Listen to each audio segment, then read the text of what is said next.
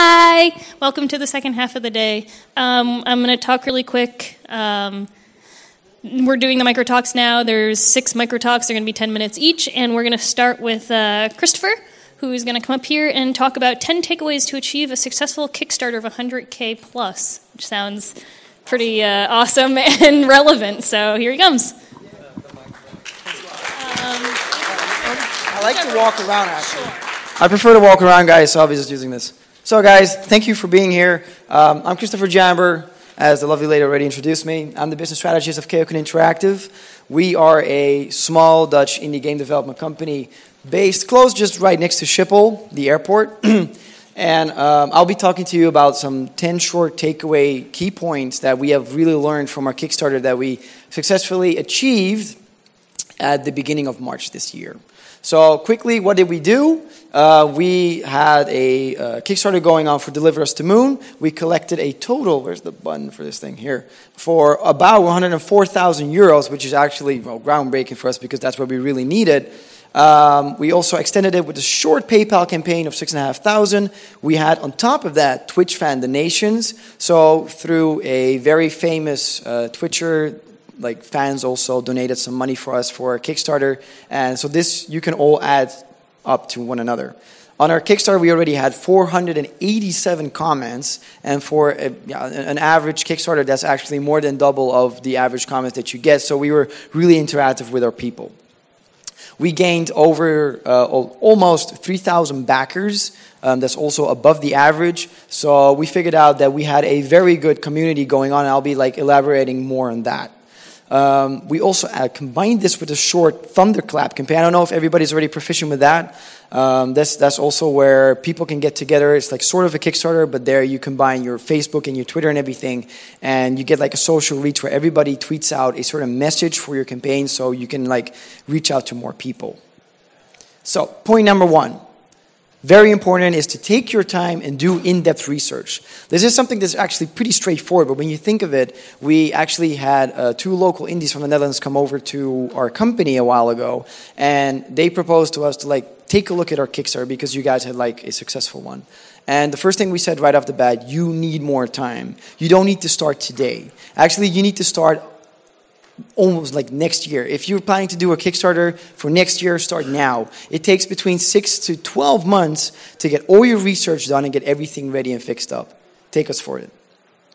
Point number 2, really define your budgeting. You need to define how much money you need for which period. So have someone on board that is able to do some accounting, some financials, and some basic budgeting to figure out how much money do you need, who do you need to pay, what do you need to pay for, do you need to invest, do you need some more stuff, more money, for what period? Are you going to be able to get everything for the total of your Kickstarter? Because you're also going to be paying taxes and share cuts on your Kickstarter as well. So you need to relatively put that aside.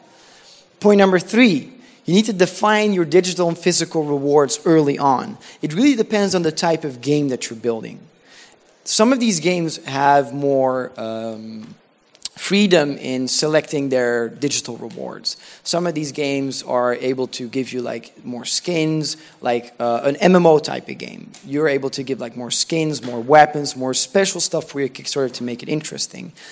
Our game, actually, because it's a single-player type of game, we were less able to be as flexible on the digital side of things. So we had to take in physical rewards, which also eat away at the money because you have to invest to get them together, like these type of suits that you were able to get. You need to buy for suits, for patches, and stuff like that.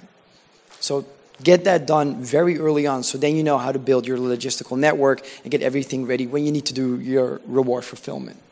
Point number 4 is to get your pricing tiers right. Sounds very plain and simple, but you really have to take in-depth analysis of which, psychological pricing. 19 is cheaper than 20. It's plain simple. It's so straightforward, but it means so much.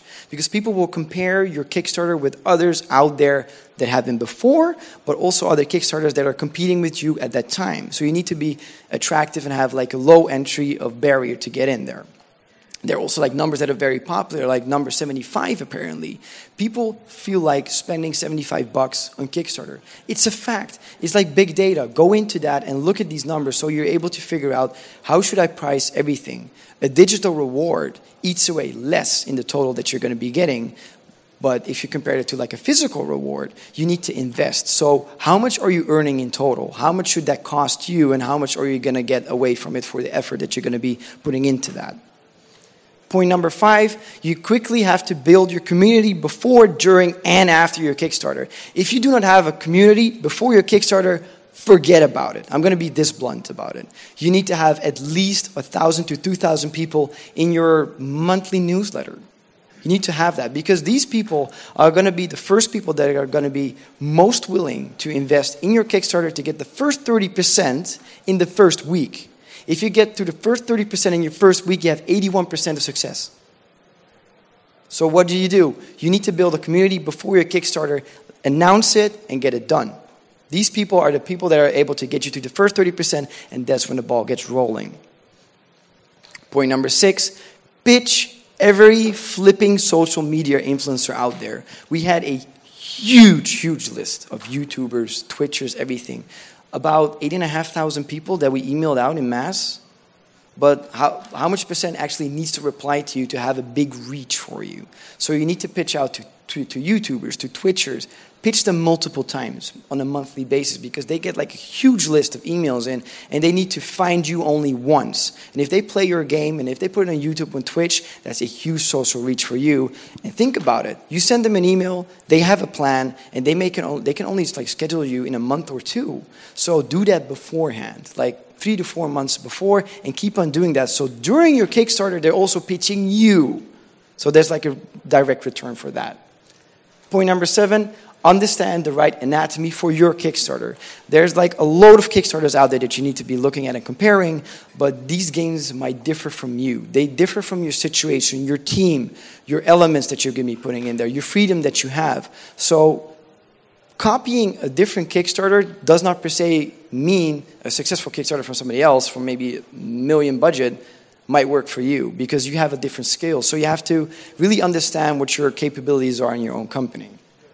Number 8, strive for clarity and avoid uncertainty and vagueness. This is something we really learned in our Kickstarter. We didn't want to make false promises for the future, so we stayed a little bit aloof on certain aspects, and that's actually one of the main reasons why American backers, which are actually the biggest bunch of people on Kickstarter, were like, I'm actually not going to invest in this one because we just don't know them yet. We needed more reach. So to be like out there on South by Southwest and PAX East and whatnot. But we could only do that after the Kickstarter. So that was a timing-wise something that was blocking us as well. So if we were more concrete on everything that we were going to give them afterwards, after the Kickstarter, they told us, I would be more willing to invest in you. So avoid vagueness. Be very clear on your Kickstarter. Number 9, prepare everyone for a very tough period. I lost about 4 kilos in a month. Is that taxing? It's crazy. It's literally crazy. People sometimes even get depressed. You know why? Because you are on this 24/7. The first 48 and the last 48 hours are super taxing. And the slump in between, because in the beginning it's very active and in the end it's very active, but the slump in between, that's the one that kills you guys. That's the one that like you're for 30 or 35 months. Some people are there on for 60 days. That's insane. I lost 4 kilos. Some people feel like they got older. They lost like years of their lives. And the last one, a demo can help your Kickstarter, but it can also help break your Kickstarter. I've seen plenty of examples of Kickstarters out there with the demo that did not work out. If you have a demo, make sure it's tight, make sure it's understandable, make sure it plays well. It's not game breakers. You know, it needs to work well. And if you're going to have a demo in there, it needs to have an added value. Why would this demo convince somebody? Sometimes it's better to keep the demo out so you're able to convince people more. So thanks, guys, for listening to me for about 10 minutes. If you guys have still questions about our Kickstarter and everything, feel free to come over to our booth and play our game and talk with us. We're more than willing and enjoy the rest of the day.